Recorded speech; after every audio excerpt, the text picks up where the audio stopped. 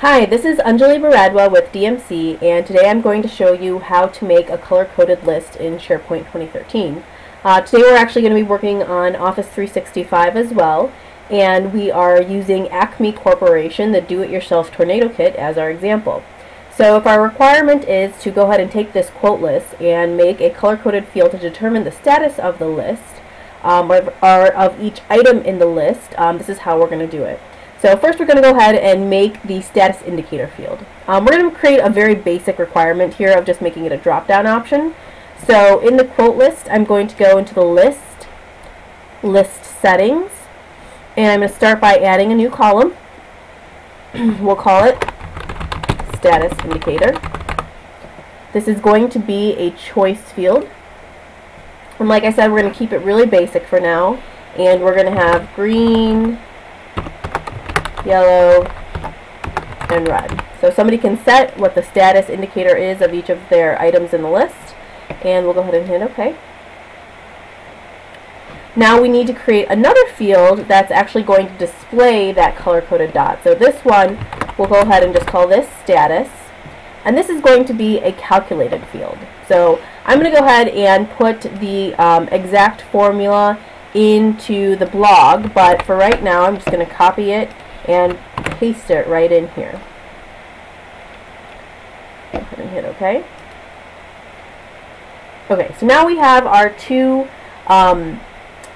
new columns added into the quote list. So I'm going to go to the place where I have that quote list on my home page, and I want to add that item to this, or add the color indicator to this screen. So first I'm going to edit my page.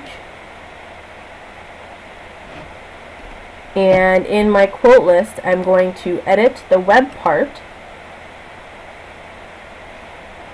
We'll edit the current view. Okay, here. Now, I'm going to add the status field to my web part view here. So, one of the big differences between SharePoint 2013 and 2010, this is going to be the difference between whether it works and it doesn't work, is going into the style option and selecting basic table instead of default. SharePoint 2013, you need to switch it to basic table. SharePoint 2010, you do not. And go ahead and hit OK. And now you can see that we've added this status field to the landing page. Our next step is that we need to change the view for the status to actually be that color indicator. And to do this, we need to add a content editor to the bottom of the quote list, and it does need to be exactly under the quote list web part.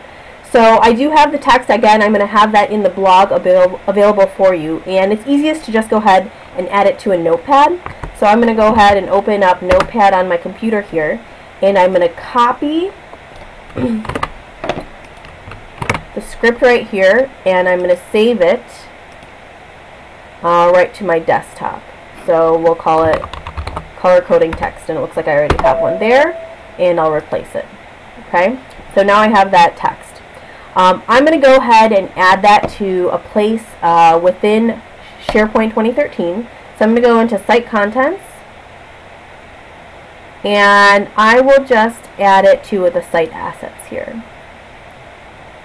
So we're going to upload, we're going to browse for it, and we're doing the color coding text. Hit OK. So now I'm just going to go ahead and grab the shortcut for this. So I'm going to copy the shortcut by right-clicking and selecting Copy Shortcut.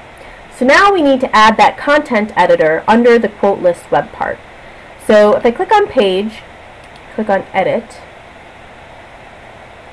I'm going to add my content editor. So we're going to go Insert, Web Part, and then under Media and Content, we are going to select the content editor.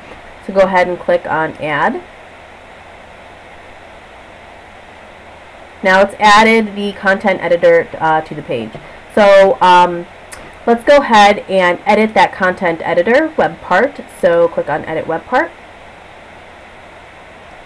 Now we're going to link the content editor to that file we just created called the colorcoding.txt. So we'll go ahead and open this button over here, so we can paste in the shortcut for the, the URL for the color coding text. Go ahead and hit OK. We can test the link just to make sure it's bringing it to the right place, and that does look correct there. And we'll hit OK. So now the content editor has been added to the page. Now don't forget that the content editor does need to be directly beneath the web part that you are trying to display. So I'm going to go ahead and click Save. And now you can see I have the status indicator added to my screen. You might want to go ahead and hide the content editor. I can show you how to do that as well. So if you click on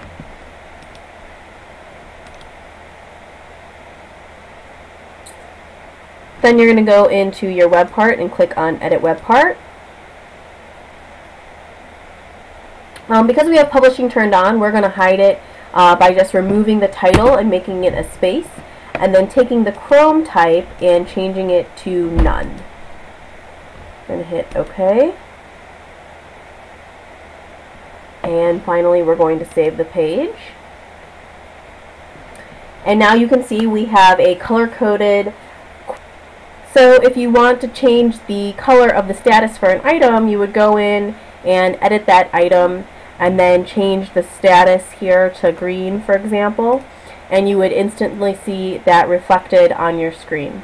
So I do have another blog, a video blog, on how to make this a conditional color-coded list, so you can check that out for SharePoint 2010, and be sure to check out my other blogs as well on dmcinfo.com.